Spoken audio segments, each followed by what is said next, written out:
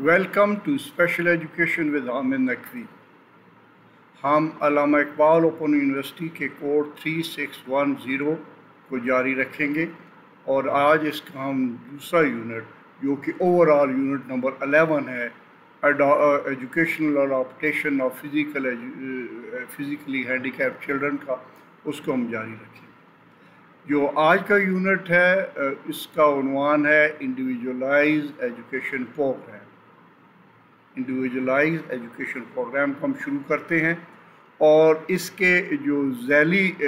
मज़ामीन हैं, जो इसके अंदर हम सब टॉपिक्स कवर करने जा रहे हैं, वो हैं इंडिविजुअलाइज्ड प्रोग्रामिंग क्या होती है, प्लानिंग और मॉनिटरिंग ऑफ इंस्ट्रक्शन हम कैसे करते हैं, और फिर इसके लिए हम जो मटेरियल है वो चूज़ और डेवलप कैसे करते हैं।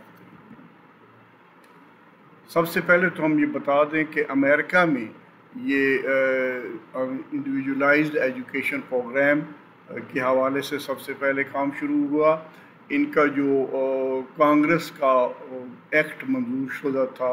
PL 94-142, उसमें इसका जिक्र था। फिर इसका idea individualised disability education act जो अमेरिकन कांग्रेस था, उसमें ये जो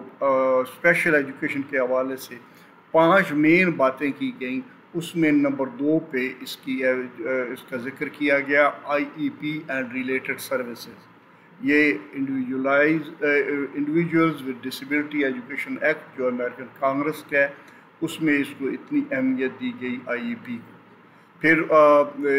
चूँकि ये एक इंतहाई कामयाब तजर्बा साबित हुआ स्पेशल एजुकेशन की दुनिया में, तो अब ये यूनिवर्सली एक्सेप्टेड एक प्रैक्टिस है जो स्पेशल एजुकेशन में की जाती है इंडिविजुअलाइज्ड एजुकेशन प्रोग्राम के हवाले से।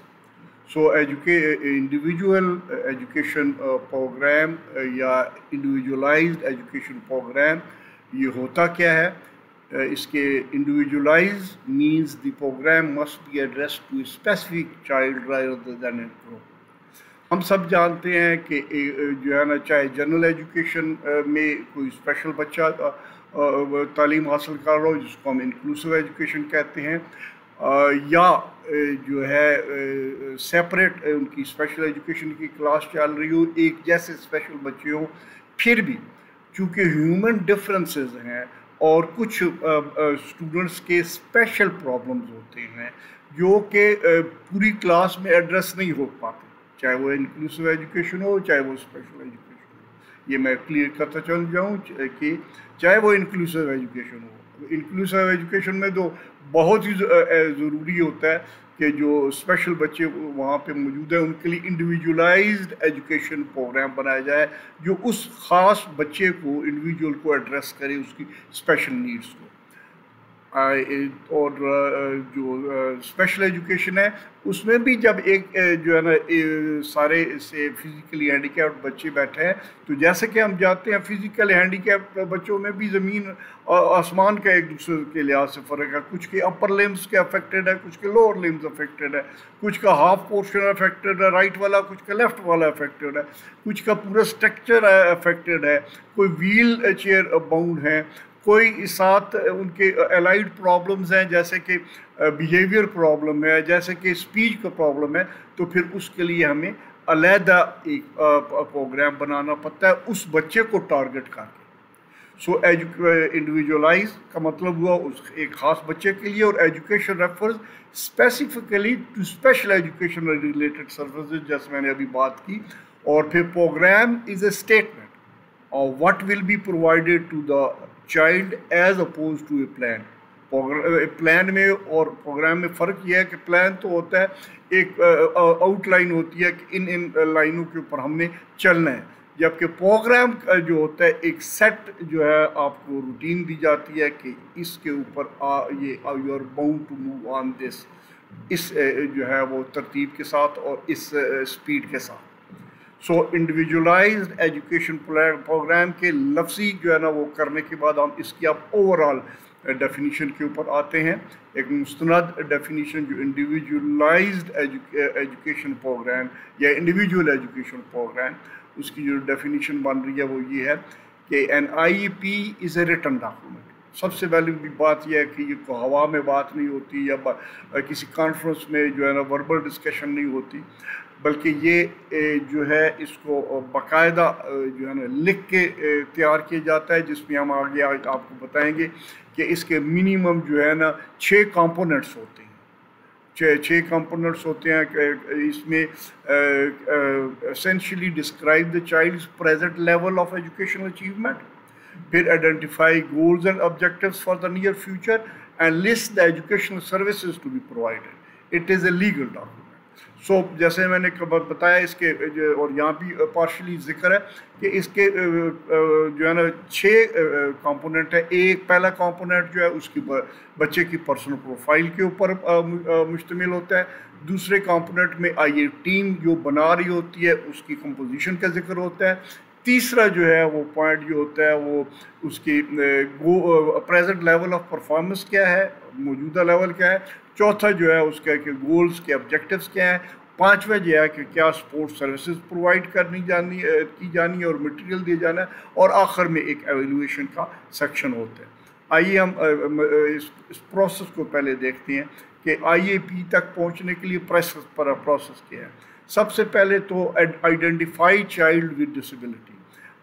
چاہے وہ پری اسکولنگ میں ڈے کیئر سینٹر ہو یا والدین نے گھر پہ محسوس کیا ہو، ڈاکٹر نے ریکمینڈ کیا ہوگا، یا کسی جنرل اسکول میں بچے کو داخل کیا گیا اور ٹیچرز نے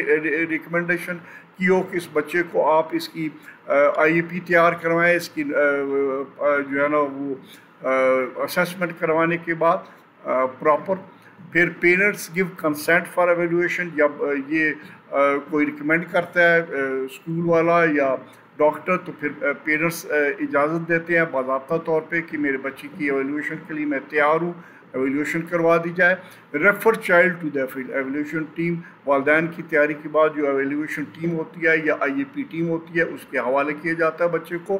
child evaluated to determine present level of performance, اور آئی اے پی ٹیم اس کا باضابطہ معائنہ کرنے کے بعد اس کا دیکھتی ہے کہ پریزنٹ لیول آف پرفارمنس کیا ہے. پھر determines child's ability for special education اور ڈیولپ چائلڈ آئی اے پی، اس کے آئی اے پی تیار ہو جاتا ہے. اور پھر الٹیمیٹلی ڈیسائیڈ ہوتا ہے کہ اس آئی اے پی کے بیس کے اوپر اس کو کس اسکول میں، نارمل اسکول میں یا اسپیشل اسکول میں، اور کس لیول کے اوپر اس کو ایڈمٹ کیا جائے. اب جیسے کہ میں نے بتایا کہ جو اس کے دوسرا پہلا کمپوننٹ تو ہے چائلڈ کے بارے میں ڈیٹیل، جو آگے ہم پریکٹیکل آپ کو بتائیں گے بھی اس کے ڈیٹیل میں کر کے بھی. دوسرا جو اس کا کمپوننٹ ہے وہ آئی اے پی ٹیم. اس میں کون کون شامل ہوتے ہیں؟ ریپرزینٹیٹیو from public agency, meaning by government کا کوئی نمائندہ ہوتا ہے جو اسکول سے بھی ہو سکتا ہے. ریگولر ایجوکیشن کا ٹیچر، اگر نارمل اسکول میں اس کو داخل کرایا گیا انکلوسیو ایجوکیشن میں تو جو نارمل ایجوکیشن کا ٹیچر ہے وہ ہوگا. پھر اسپیشل اس کے ساتھ اگر اسپیشل ایجوکیٹر کو منسلک ہے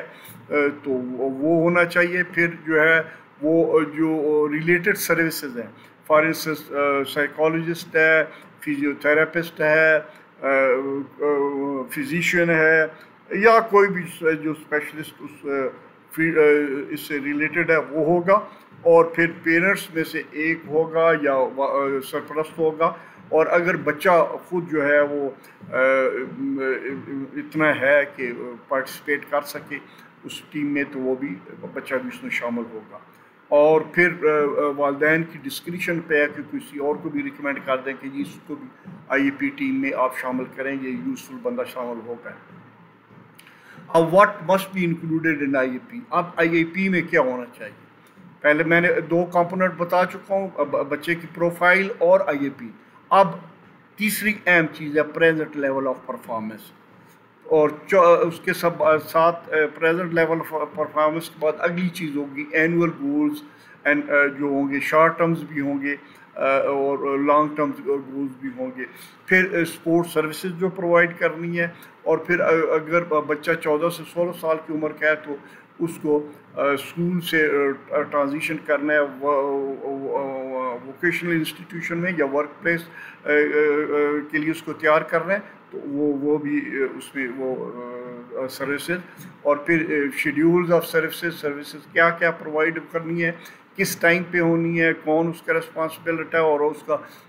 फाइनेंशियली कौन सपोर्ट करेगा। फिर इसके जो है ना क्राइटेरिया, प्रोसीजर्स और इसके शेड्यूल्स ऑफ एवेल्यूएशन आखिर में एवेल्यूएट करेगा। अब जैसे कि मैंने कहा कि तीसरा अहम कंपोनेंट है प्रेजेंट लेवल ऑफ परफॉर्मेंस, बहुत अहम कंपोनेंट है। उसमें जो है और इसका मकसद क्या है, to describe the unique needs of the child, ठीक है, और एस्टैब्लिश ए बेस लाइन मेजरेबल इंफॉर्मेशन। एक तो इसका मकसद ये होता है कि हम देखें कि इस वक्त बच्चा कहाँ पे खड़ा है, ये क्या, इसकी स्ट्रेंथ क्या है, इसकी वीकनेसेस क्या है, ये कर क्या सकता है, क्या नहीं कर सकता। तो ये इसका हमने present level of performance check करना है, उसकी नीड्स देखनी है, और फिर हमने एक लाइन ड्रॉ करनी है। ये लाइन है, इसकी स्टार्ट लाइन है जिससे आगे हमने बढ़ना है, यहाँ तक वो कर सकता है। प्रेजेंट लेवल इसका ये है, ठीक है। और इस प्रेजेंट लेवल ऑफ परफॉर्मेंस में जैसे मैंने कहा, स्ट्रेंथ ऑफ द चाइल्ड बताई जाती है, इसकी यूनिक नीड्स बताई जाती है, वालिदैन की क्या खदशात हैं, उनकी ख्वाहिशात खदशात उसमें शामिल किए जाते हैं, और फिर how the child disability affects involvement and progress in the general curriculum. बच्चा एकेडमिकली कैसा है और उसका जनरल बिहेवियर, अब उसके ऊपर आ जाते हैं कि इसकी करैक्टरिस्टिक्स को हम बाकायदा मेजर करते हैं जी, मेजर इसलिए करते हैं कि ताकि हमने इसका प्रेजेंट लेवल चेक करके बाद जब इसको हमने सर्विसेज प्रोवाइड करनी है, स्पेशल सर्विसेज प्रोवाइड करनी है, तो उसके बाद हम दोबारा मेजर करें कि इसने कितनी प्रोग्रेस की है। सो जो भी हम ऑब्जेक्टिव सेट करेंगे, यानी एनुअल गोल्स में, लॉन्ग टर्म गोल्स में या शॉर्ट टर्म गोल्स में, वो मेजरेबल होंगे बाकायदा, ठीक है। और फिर जो है ये इसकी ज़रूरियात को सारी को आइडेंटिफाई करेंगे, इसकी फ़िज़िकल कंडीशन क्या है, बच्चे की मेंटल कंडीशन क्या है, इंटेलेक्चुअल फंक्शनिंग क्या है, सोशल बिहेवियर क्या है, इसका जो है वो दीगर जो है इसके कम्युनिकेशन स्किल्स क्या है, स्पीच और इसकी रिसेप्टिव स्पीच, एक्सप्रेसिव स्पीच उसका क्या लेवल है, सारी चीज़ें जो है ना जो उसके जो रिलेटेड फैक्टर्स हैं, वो एकेडमिक्स भी और नॉन एकेडमिक्स भी उसको हम हाईलाइट करेंगे। फिर इसमें हम जो है ना जो अभी तो हमने थ्योरेटिकली बताया, हम आपको प्रैक्टिकल एग्जांपल भी साथ करते हैं ताकि बात क्लियर हो जाए। हम एक बच्चे को लिया हमने जिसका नाम जान है, 8 साल उसकी उम्र है, तीसरे ग्रेड में है, सीपी बच्चा है, बेसिकली सेरेब्रल पाल्सी वाला बच्चा है, और उसको he attended general physical education की, जो अपने साथ बच्चे नॉर्मल एजुकेशन में पढ़ रहे हैं तो वो फिज़िकल एजुकेशन की क्लासेस और पीरियड्स अटेंड कर रहा है, और उसको एक सपोर्ट हासिल है टीचर असिस्टेंट की, टीए उसको शॉर्ट में लिखा हुआ है, टीचर असिस्टेंट को। और उसको जो है वो हम चूँकि वो सीपी बच्चा है तो उस फिज़िकल उसके इश्यूज़ हैं, सो उसको हम कभी कभी जो है उसको हम अक्सर निकाल लेते हैं, पुल आउट कर लेते हैं उसको, जो है अपना जो स्पेशल उसकी फ़िज़िकल एजुकेशन की assist adaptive physical education, adaptive उसकी जो है ना रिक्वायरमेंट के मुताबिक उसको एजुकेशन देने के लिए, और वो हम निकालते हैं 2 days पर वीक फॉर 30 minutes पर सेशन, ये हम उसको निकालते हैं उस बच्चे को। बिहेवियर उस बच्चे का हमने देखा प्रेजेंट लेवल ऑफ परफॉर्मेंस में कि बच्चा stage on task for 50% of the time with assistance of TA, teacher assistant के मदद के साथ वो सिर्फ 50 मिनट जो है ना वो उसमें मुतवज्जो रहता है, बिजी रहता है, and he can follow most verbal instruction. उसमें इतनी समझ बूझ है कि वो वर्बल इंस्ट्रक्शंस को फॉलो कर लेता है, और he can often look to his peers for visual cues, अपने जो साथी जो उसके साथ एक्टिविटी कर रहे हैं उनको देखता है और उनको फॉलो करने की कोशिश करता है। John will time himself out or walk away from physical education about 3 days per week. These episodes last between 1 to 10 minutes. ये उसकी जो है ना बिहेवियर की कंडीशन है कि वो अपने आप को पुल आउट कर लेता है। और for past month he has responded better with reinforcement programme. जब उसके ऊपर रीइंफोर्समेंट प्रोग्राम उसकी मदद के लिए शुरू किया गया तो उसने बेहतर रिस्पॉन्ड करना शुरू कर दिया। अब उसी की जान की एग्जांपल को हम इस स्लाइड के ऊपर भी कंटिन्यू करते हैं। पीछे हमने उसकी इसमें हम देखें आप पहले जान के बारे में कुछ इंट्रोड्यूस कराया, फिर बिहेवियर उसको बताया, अब इसके मोटर स्किल्स क्या हैं जी। तो हम इसको बाकायदा उन्होंने टेस्ट किया इसको जो साइंटिफिक तरीके हैं उसके मुताबिक कि जान was tested on the test of gross motor development. ये बाकायदा एक सेट ऑफ टेस्ट है, टेस्ट ऑफ ग्रॉस मोटर। हमें पता है मोटर ग्रॉस मोटर स्किल्स क्या होते हैं और फाइन मोटर स्किल्स क्या होते हैं। ग्रॉस जिसमें बड़े मसल का इस्तेमाल होता है और फाइन जिसमें छोटे मसल का इस्तेमाल होता है। सो इसको शॉर्ट में आगे भी हम आएगा, कंफ्यूज नहीं होता है, TGMD लिखेंगे, test of gross motor development. और इसने जो है ना वो जो उसका स्कोर था वो हमने देखा, वो इसका जो फिजिकल अपना प्रेजेंट लेवल ऑफ परफॉर्मेंस उसके ऊपर जो IAP टीम ने इसको देखा कि ये जो है इस his age equivalent was 5.6 year indicating a delay of 2.5 year. ये इसका लैग के साथ चल रहा है दीगर बच्चों के हवाले से इसके जो मोटर स्किल्स हैं। और इस जो इसकी कुछ स्ट्रेंथ में है कि वॉक कर लेता है, स्लाइड भी कर लेता है, लेकिन जो है और अपना और थ्रोइंग और किकिंग ऑब्जेक्ट कंट्रोल, लेकिन इसकी वीकनेस जो है उसमें हॉपिंग और जंपिंग है। सो ये हमने इसकी तमाम डिटेल में बिहेवियर के भी करैक्टरिस्टिक्स नोट कर लिए, इसके मोटर स्किल्स भी हमने नोट कर लिए और इसकी फिजिकल फिटनेस बाकायदा हमने वो जो स्टैंडर्डाइज टेस्ट हैं उसके मुताबिक हमने इसकी फ़िज़िकल फिटनेस चेक की। और ये 5 सिटअप्स कर लेता है 1 मिनट में, जबकि एवरेज क्लास करती है 15 सिटअप्स। सो ये जो है ना he can do 3 modified pushups, setups और पुशअप्स। आपको पता है ये एक्सरसाइजेज हैं कैसे की जाती हैं। अगर अब मैं कर सकता आपके सामने तो करके भी दिखाता, लेकिन यहाँ पे जो है ना उसकी गुंजाइश नहीं है। सो ये हमने इसके जो प्रोफेशनल्स बैठे हुए हैं उन्होंने इसकी बाकायदा प्रेजेंट लेवल ऑफ परफॉर्मेंस में ये चीज़ें चेक की, देखी। जैसे मैंने कहा कि ये चीज़ें मेजरेबल होनी चाहिए ताकि जब हम इसको IAP को लागू करें तो फिर उसके बाद जो है हम दोबारा मेजर करते रहें, शॉर्ट टर्म में भी और लॉन्ग टर्म में भी, और देखें कि इसकी प्रोग्रेस कितनी हो रही है। अब वो जो प्रेजेंट लेवल ऑफ परफॉर्मेंस का अभी जो है ना सिलसिला जारी है, वो उन्होंने इसकी सारी जो है वो जब एवेल्यूएशन की प्रेजेंट लेवल ऑफ परफॉर्मेंस की तो फिर IA टीम ने ये रिकमेंडेशंस की जो इस स्लाइड के ऊपर दी गई हैं। मैं इस स्लाइड को आप पढ़ूंगा नहीं, आप खुद रुक के इसको पढ़ लें, सेल्फ एक्सप्लेनेटरी है। मैं आपके वक्त बचाने के लिए इसको डिटेल में नहीं जा रहा, लेकिन ये है कि बेस्ड ऑन उस his present level of performance IAP ने कुछ रिकमेंडेशन दी है कि इसकी IAP टीम ने रिकमेंडेशन दी है कि इसकी ये जो है वो चीज़ें इम्प्रूव करने के लिए ज़रूरी है। अब जब उन्होंने रिकमेंडेशन दे दी तो उसके ऊपर हमने बेस करके चौथा कंपोनेंट आ गया IAP का, वो है एनुअल गोल्स। आगे LTG लिखा हुआ है, LTG stand for long term goals. Long term goals, annual गोल को हम लॉन्ग टर्म गोल्स कहते हैं। शॉर्ट टर्म गोल्स होंगे जो क्वार्टरली बेस के होंगे या इवन फ्यू वीक्स के भी होंगे। ये IAP टीम डिसाइड करेगी कि इसके शॉर्ट टर्म और लॉन्ग टर्म गोल क्या होंगे। आम तौर पे जैसे मैंने बताया क्वार्टरली यानी 3 महीने का शॉर्ट टर्म होता है और लॉन्ग टर्म 1 साल का या 2 साल का होता है। सो पर्पस क्या है एनुअल गोल्स का? डिस्क्राइब व्हाट ए चाइल्ड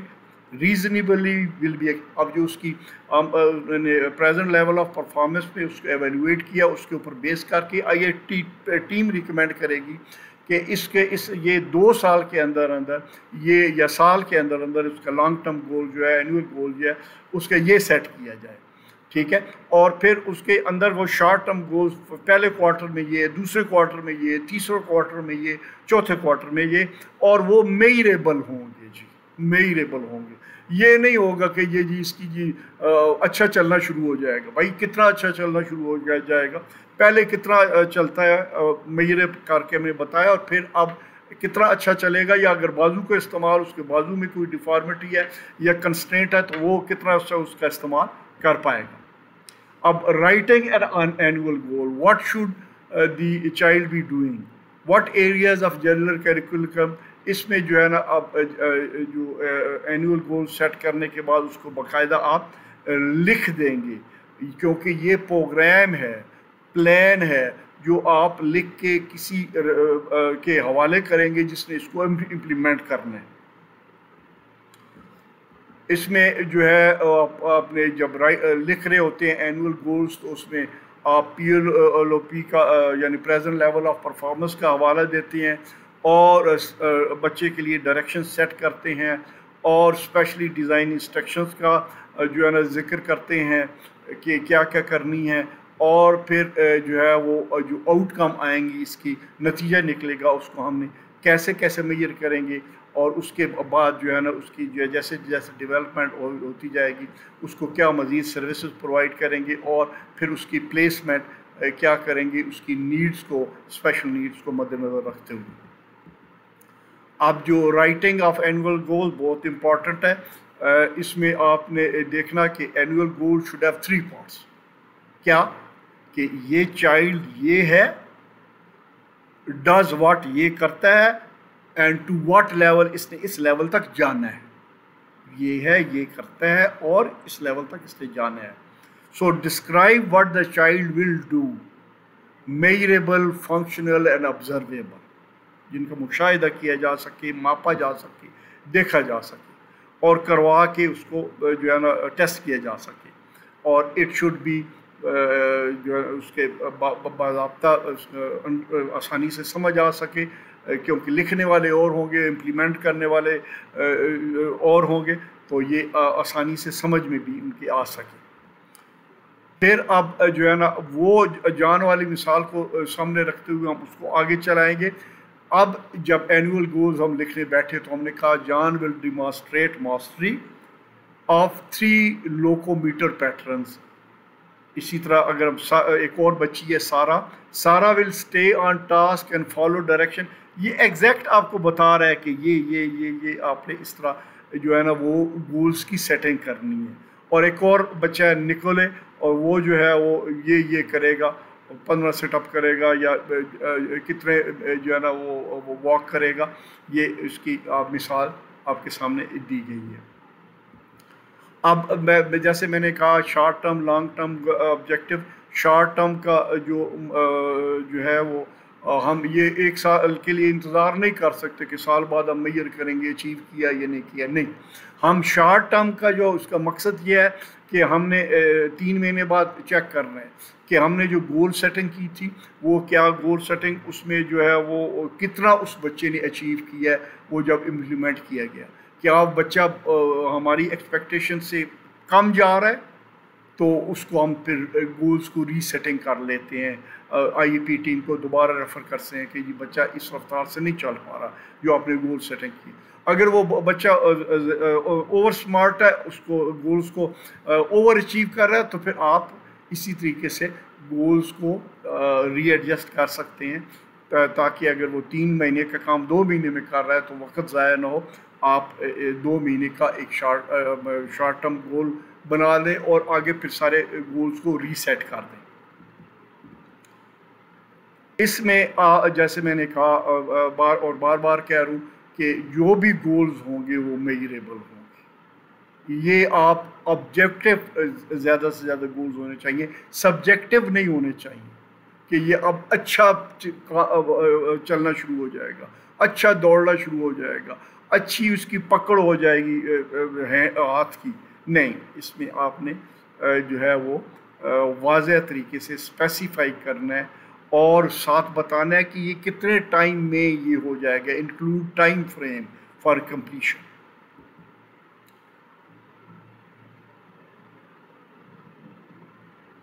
اس میں آپ رائٹنگ جو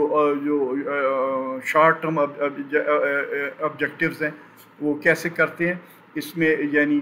کون ہوگا، آڈینس کون ہوگا، جیسے جان ہے، بیہیویئر کیا ہوگا، اس سے ہم نے کیا ایکسپیکٹ کرنا ہے، وہ کیسے بیہیو کرے گا، کنڈیشن کیا ہے اس کی، جو ہے وہ test of gross motor development کے حساب سے اس کی یہ کنڈیشن ہے، اور ڈی ہے ڈگری، ہم اس سے کیا ایکسپیکٹ کرتے ہیں کہ وہ کتنے عرصے میں کیا چیز اچیو کر لے گا۔ شیڈیولز اینڈ کریٹیریا، ہم نے اب جو 5ویں نمبر کی اہم کمپوننٹ ہے آئی اے پی کے، اس کے اوپر آ جاتے ہیں کہ ہم نے اب شیڈیول کرنا ہے اس کا، کہ اس کو کیا کیا سروسز ملیں گی، کس ٹائم پہ ملیں گی، اور اگر اس کو کوئی خرچ ایڈیشنل آنا ہے تو کون بیئر کرے گا۔ دوبارہ میں ریپیٹ کر رہا ہوں کہ فار انسٹنس اس کو فزیو تھراپسٹ چاہیے ہوئے گا، فزیو تھراپسٹ اگر اس انسٹیٹیوشن میں اویلیبل ہے تو ویل اینڈ گڈ، لیکن اگر آپ فزیو تھراپسٹ کے پاس لے کے جانا ہے تو ٹیکسی کرانی ہوگی یا اسکول کی گاڑی استعمال ہوگی، کس کی گاڑی استعمال ہوگی، فزیو تھراپسٹ کی فیس اگر جو پینل پہ نہیں ہے تو اس کی فیس کون ادا کرے گا، اور اس کے جو ہے وہ کتنے عرصے کا اس کا ہوگا، ہفتے میں 2 دفعہ جائے گا، 3 دفعہ جائے گا، کلینک پہ جائے گا، فزیو تھراپسٹ خود آئے گا انسٹیٹیوشن میں وزٹ کرے گا، یہ وہ یا اس کے کلینک میں جائے گا، اس کو کتنی دیر، جب اس کو اسٹوڈنٹ کو پل آؤٹ کیا جائے گا تو جو نارمل 7 پیریڈ ہیں ان میں سے کسی ایک پیریڈ میں پل آؤٹ کیا جائے گا، یا پیریڈ شروع ہونے سے پہلے یا پیریڈ شروع ہونے کے بعد یا شام کو یا کس وقت اس کا پل آؤٹ کیا جائے گا۔ یہ پورا شیڈیول، اس کے ساتھ مین مٹیریل اور منی، مین مٹیریل اور منی، میں دوبارہ ریپیٹ کروں، 3 M's بڑے امپورٹنٹ ہیں۔ آپ کو مین کون سے بندے چاہیے ہوئیں گے، پروفیشنلز، مٹیریل کوئی اپنا اس کا فزیو تھراپسٹ کا کوئی کلینک چاہیے ہوئے گا، اس کا کوئی ریسورس روم چاہیے ہوئے گا، کوئی اس کے اوپر کوئی گیجٹس چاہیے ہوئیں گے، یا کوئی آرٹیفیشل چیزیں چاہیے ہوئیں گی، منی، اس کے اوپر خرچہ کیا آئے گا اور کون سپورٹ کرے گا۔ اگر والدین سپورٹ نہیں کر پاتے تو ظاہر سوشل ویلفیئر آفیسر جو ہے نا آئی اے ٹی ٹیم کا ممبر ہوگا، وہ اس کے لیے اسپانسرشپ ڈھونڈے گا، اور یہ جیسے میں نے بتایا جس کو سروسز پرووائڈ ہوں گی 30 منٹ کی ہوں گی، 60 منٹ کی ہوں گی، کہاں پہ ہوں گی، ٹھیک ہے، کس وقت پل آؤٹ ہوگا۔ اب میں نے چھٹا اس کا جو کمپوننٹ کے اوپر آئی اے پی کے آگے ہوں، ایویلیویشن، اس کو ایویلیویٹ کیسے کریں گے آپ، ٹھیک ہے، ایویلیویشن کتنے عرصے بعد ایویلیویشن ہوگی، یہ آئی اے پی ٹیم اس میں پروگرام میں لکھا ہوگا، اور ایویلیوشن کا مقصد جیسے کہ میں نے پہلے بھی پارشلی اس کا ذکر کیا کہ بتانا ہوگا کہ یہ اس کی پروگرس کیسے جا رہی ہے، اس کو باقاعدہ آئی اے پی ٹیم کی ایک کوئی سب آئی اے ٹی پی ٹیم، سارے آئی اے ٹیم والے دوبارہ اکٹھے نہیں ہوں گے، لیکن یا 2 یا 3 کو وہ دوبارہ وہ کوارٹرلی ان کو بچے کا ایگزامن کریں گے اور اس کی پروگرس مانیٹر کرتے رہیں گے، اور پھر ریکمینڈ کرتے رہیں گے اس میں کوئی جمع تفریق کی ضرورت ہے یا اسی رفتار سے یہ چلتا رہنا چاہیے۔ اب میرا ایک اسٹوڈنٹ تھا، اس نے جو ہے جب یہ لیکچر میں نے دیا اور اس کے بعد ظاہر سب کو آئی اے پی بنانی پڑتی ہے، اور 3600 کا یہ ایک کمپوننٹ بھی ہے آئی اے پی، تو اس میں میں نے اسٹوڈنٹ کو جب یہ ٹاسک دیا تو ایک اسٹوڈنٹ نے مجھے یہ آئی اے پی بنا کے دی، میں آپ کو وہ آئی اے پی دکھا رہا ہوں تاکہ آپ کے لیے ماڈل بھی رہے۔ یہ میرے اسٹوڈنٹ کا نام تھا سونیا یوسف، یہ ایکچوئل نام ہے، محمد یوسف والد کا نام ہے، roll number, registration number code 3600 میں یہ آئی اے پی تیار کی گئی، اور اس نے یہ مجھے سبمٹ کی، میں اس کا سپروائزر تھا، اور پھر یہ سیمسٹر یہ آٹم 2020 کا تھا، ڈیٹ تھی پچھلے سال کی 26 مارچ، اور پہلا کمپوننٹ اس نے یہ لکھا، میں پڑھوں گا نہیں، وقت آپ کا جو ہے نا ضائع نہ ہو، آپ آن ٹائم پہ دیکھ لیں، لیکن یہ ساری چیزیں بہت ضروری ہیں جی، یہ کوئی اس میں سے ایکسٹرا انفارمیشن نہیں ہے، فادر کی انکم تک، فادر کی انکم اس لیے ضروری ہے کہ اگر آپ نے اس کو کوئی سروسز پرووائڈ کرنی ہے جو اسکول میں اویلیبل نہیں ہے تو اس کے لیے مارکیٹ سے وہ پروفیشنل ہائر کرنا پڑے گا، جس کے لیے اگر وہ پے کر سکتا ہے تو ویل اینڈ گڈ، ورنہ اس کے لیے اسپانسرشپ ڈھونڈنی پڑے گی۔ پھر آئی اے پی ٹیم کون سی ہوگی؟ یہ آئی اے پی ٹیم کے آپ نے نام لکھے ہوئے، پرنسپل ہوگا، وہ سائیکالوجسٹ ہوگا، سوشل ویلفیئر آفیسر ہوگا، اور فزیو تھراپسٹ کا اس میں لکھنا بھول گئی تھی، وہ آپ نے لکھ لینا ہے اس آئی اے پی ٹیم میں۔ ووکیشنل تھراپسٹ بھی ہو سکتا ہے، فزیو تھراپسٹ بھی ہو سکتا ہے۔ اور پھر اب اس نے تیسرا کمپوننٹ جو ہے وہ تھا پریزنٹ لیول آف پرفارمنس، اس نے اسٹرینتھ بتائی، اس میں grass fine motor skills normal نہیں ہے اس کو ذرا آپ امینڈ کر لیجئے گا، اس کے فرق ہے۔ اور ویکنیسز میں یہ سی پی ہے، اور لیکس جہاں میں اس کے اسٹوڈنٹ کی دی ہوئی ہے، یہ ایگزیکٹلی میں نے آپ کو ریپروڈیوس کر دیا، جہاں پہ امینڈمنٹ کی ضرورت ہے وہ امینڈمنٹ بھی کرنی پڑے گی، کیونکہ آفٹر آل وہ اسٹوڈنٹ ٹیچر تھی۔ کمپوننٹ نمبر 4 میں گول سیٹنگ ہے،